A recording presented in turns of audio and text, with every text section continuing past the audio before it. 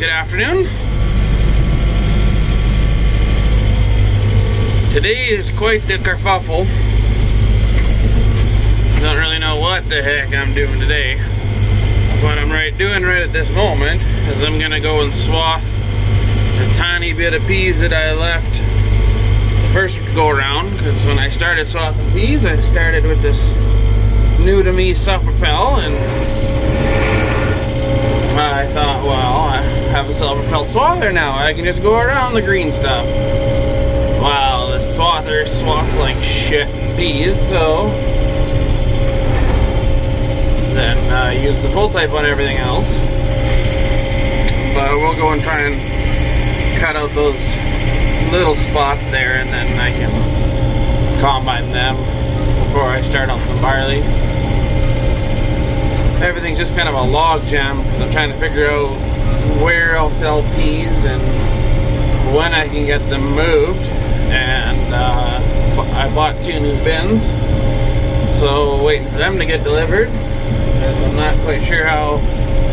I know how I want to do it with green and bin space, but it's not quite happening right now, and so I'm sitting and not combining, and I'm starting to get really annoyed because I'm wasting time and the crop needs to come off. And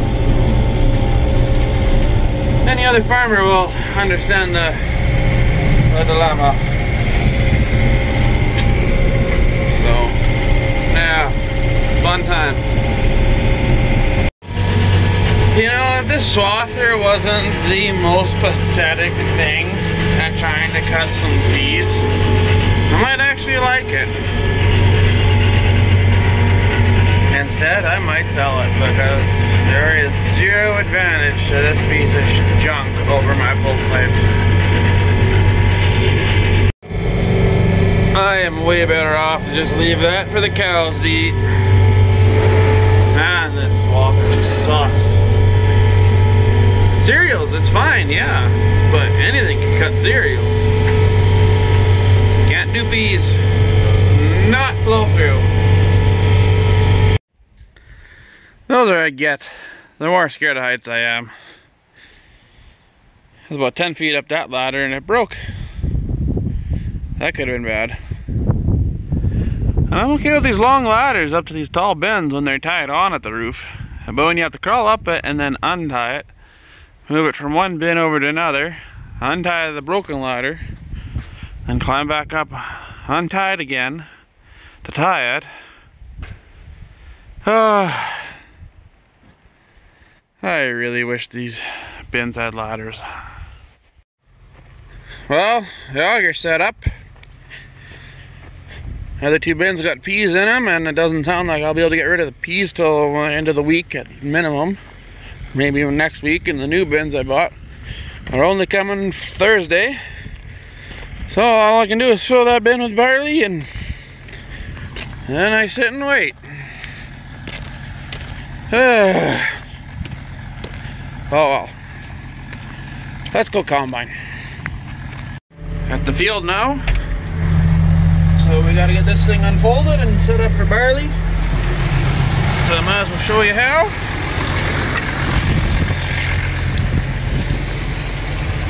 Gotta get the hitch swung over. That requires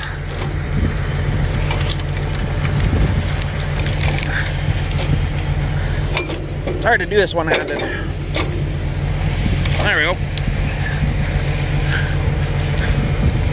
If you jack on this, it moves the pin in the hitch.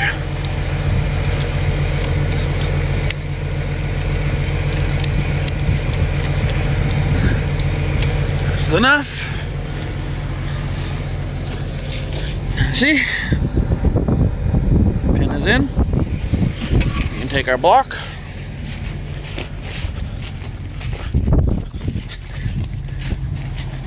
Put it in front of the tire.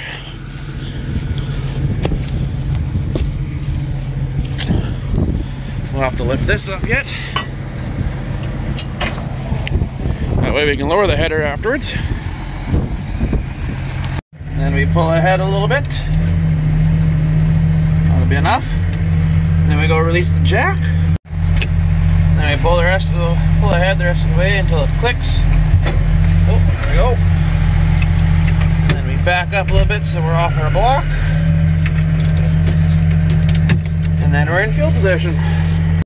Alright, now that we're running, I already have the cylinder in high range. I did that when I did the beater belts. But we need to adjust our concave. This handle. Down there. So.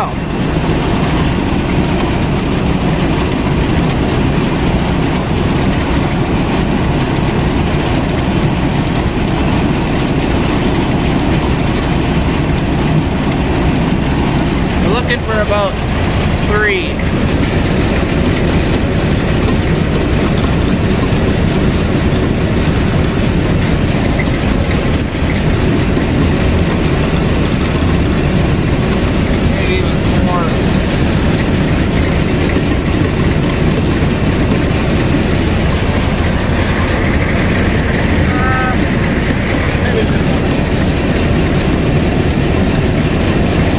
That good.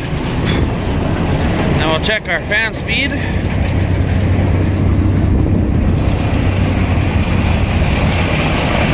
Here.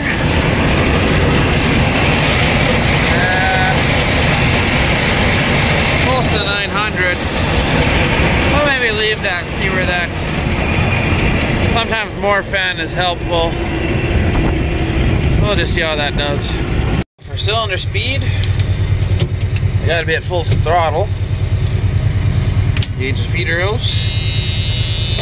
Wind her up. There we got 900, that's too much. Come on, slow down here.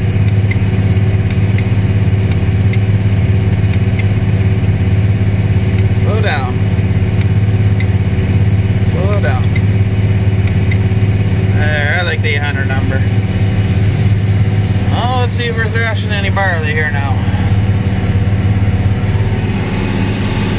This has been laying on the ground for like a month, which isn't ideal.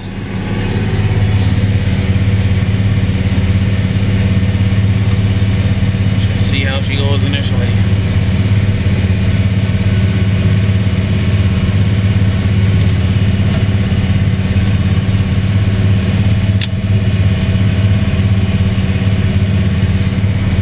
Coming in the hopper.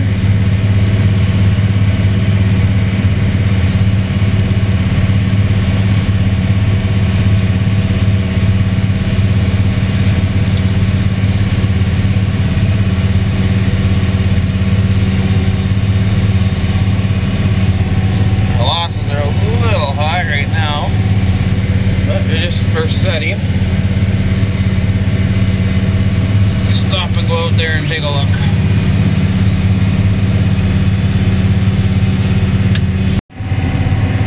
So I have been playing with fan and sieve settings, and reading and talking to people, and I'm still not super happy with it yet. But I might also be really picky, because it sounds like they even have a bushel an acre of loss. There has to be a lot more kernels on the ground than I'm seeing. I think tomorrow we're going to pull out the calf sled and a little weigh scale, or maybe even tonight yet, and actually do a drop pen test. Seems like I'm threshing good. Sample's good enough for me. I mean, it's still just feed barley. So trying to keep it in the combine as much as I can, even if it means going slow. Barley's worth something right now. Might as well get it all.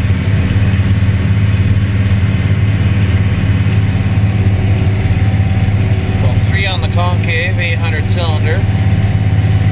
Bottom siev's pretty far open, and fan is about 800.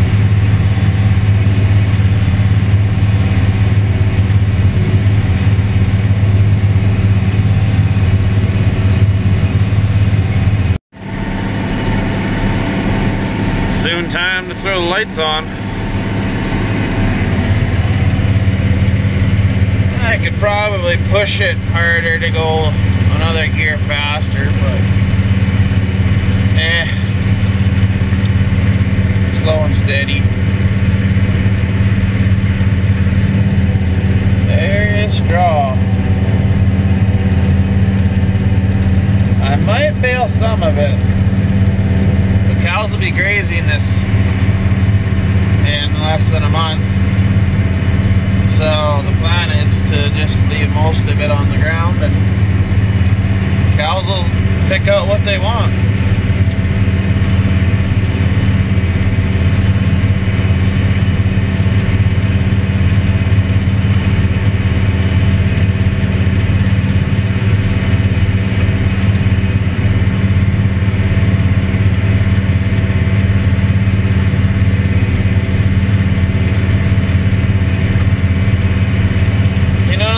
About that crop catcher that's on top of the header there, keeps the feeder house nice and clean.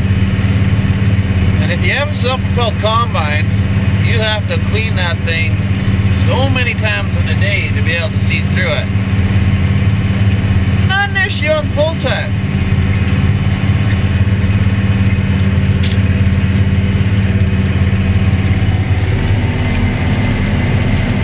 Sharp turn here. PTO don't like it.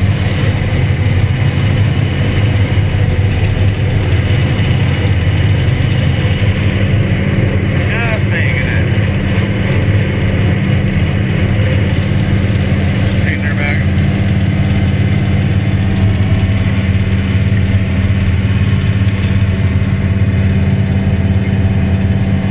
Folks out further west must have got a real nice sunset. Clouds over here.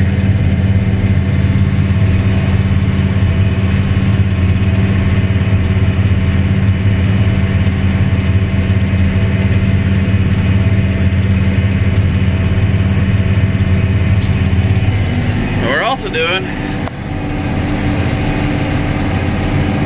is just using the GPS to kind of give a fairly rough, fairly close estimate of how many acres it takes to fill the hopper. That's about the best I can do as far as yield monitor or yield estimate.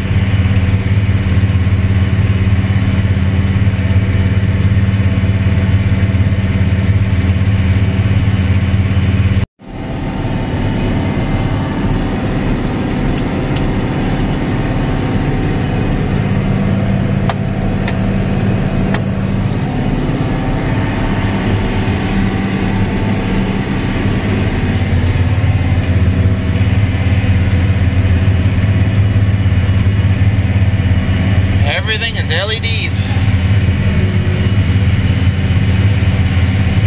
Not too bad combining in the night with this unit.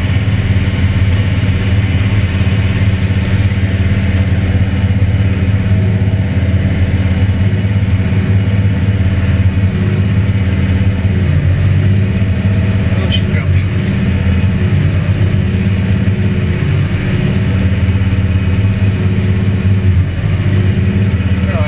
Through so hard.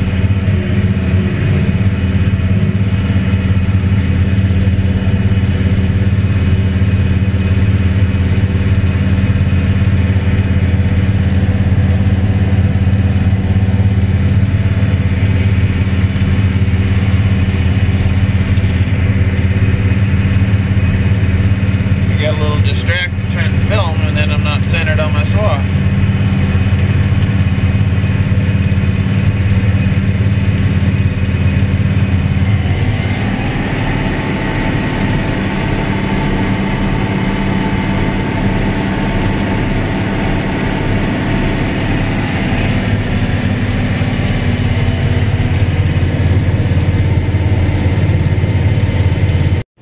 Look at that. Stopped just in the nick of time. There is none on the side. Whew, that was close.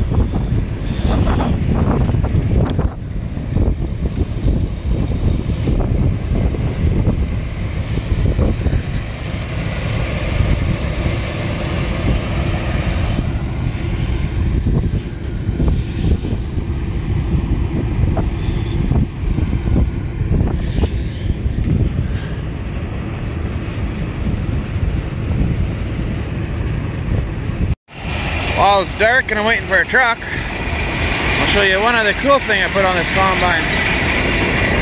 Because I have to have power running to the back for the header and unloading auger clutches. Just a little power from them. Put in a switch. I got light to see my fan speed to adjust that in the dark.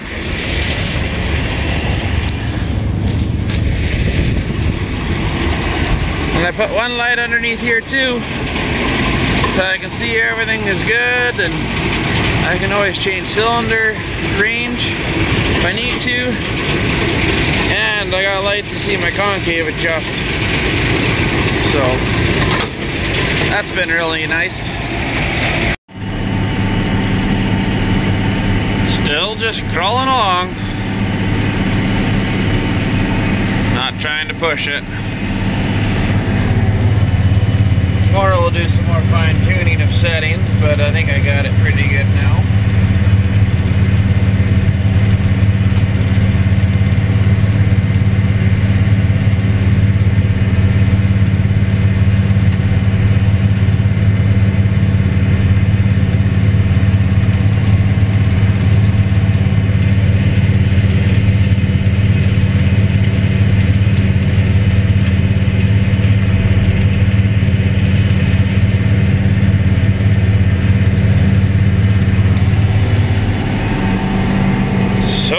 Draw. Maverick barley variety. Not the highest yielding feed variety, but it's a smooth on 2-row, and it just grows rank in height and straw. Awesome for baling or silaging or grazing. So that's why I grow it. It doesn't pay to grow multiple varieties of barley. Maybe in the future again if I start building more bin space, but for next year I'm really gonna have to do the math and see what's gonna be the most profitable to me. Feed wheat, hard red, trying to get #1 wheat. Maybe try for malt barley, or just get a higher yielding wheat barley variety. Not quite sure yet. There he goes with a loaded truck. I can't quite fit 2 full hoppers onto that 3-ton. Straw is ridiculous. It's ridiculous. I don't know. I just can't work the late nights like I used to. So I used to be able to go and then bale straw yet till 3, 4 in the morning, but I think I'd rather get up in the morning a little earlier and bale in the daylight now. So we won't be going that much longer. It's a little bit tough already. It's after 10:30 now. Go a little bit more and then rather just quit and get up earlier. Just realized I should probably clarify, because I said earlier on that I won't be baling this straw. I'll leave it for cows to eat. But I do think, well, I know I'm going to bale the outside rounds, because I cut the field back and forth, and so it'll be a whole lot nicer for the truck driving around and turning in at the headlands if the straw is baled, because it's just such a big windrow. It'd be just nice to get that baled up, and then I can drive and turn around a lot easier.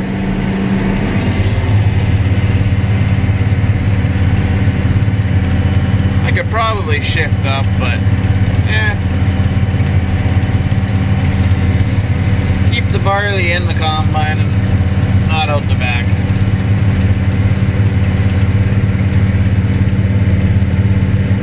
Nice stubble from the old cedar though.